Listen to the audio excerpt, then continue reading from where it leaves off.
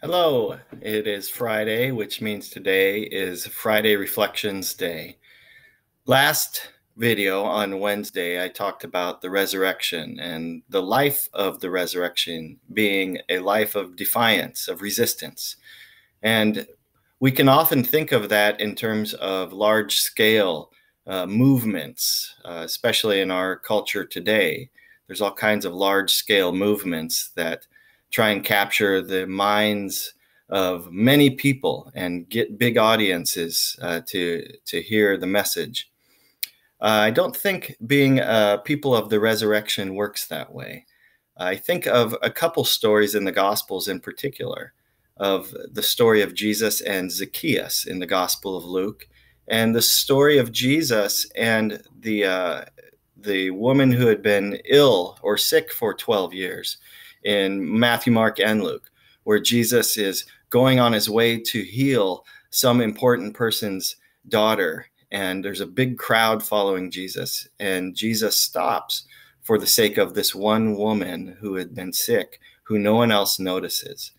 And in those stories, in Zacchaeus' story and in the story of the woman who was sick, the focus of the camera lens, if you will, suddenly zooms in on one life.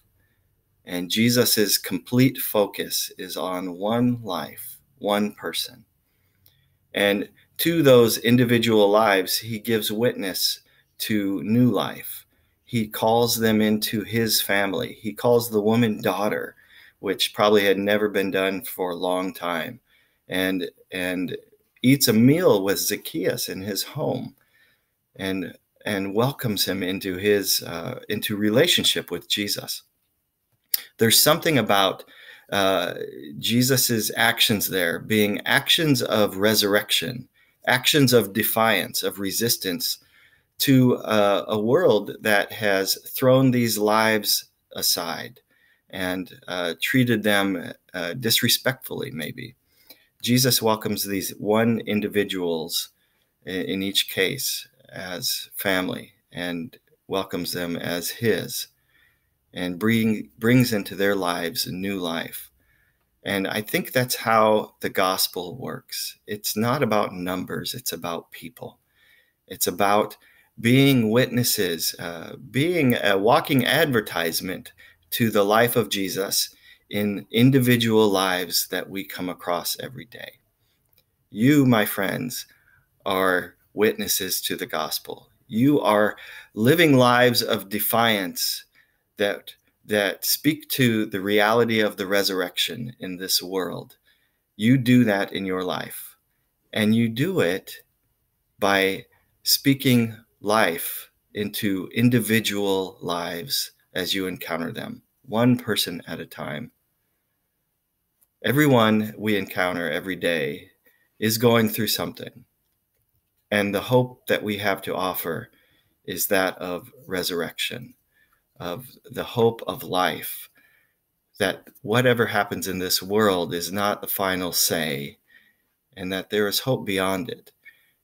And we don't ignore difficulty or pain, but we come into the lives of people that we see every day and have the opportunity to call them daughter, to call them son, to let them know that they are part of God's family, and to give them hope that there is a God who cares and loves them. Friends, you are evangelists. You are people who speak the gospel. Do that today. Speak a resurrection word into the lives of those around you. Speak a word of defiance, of resistance, and a word of life. Let me end with a prayer today. Lord, may your Holy Spirit dwell within us and among us, so that we might remember your hope in this world, and to speak the message of your hope to those that we come in contact with today, to witness to your cross and to the empty tomb. In Christ's name we pray. Amen. Have a great day and a great weekend as you go on your way. And remember to speak life, to live defiantly, to give hope to those around you, one life at a time.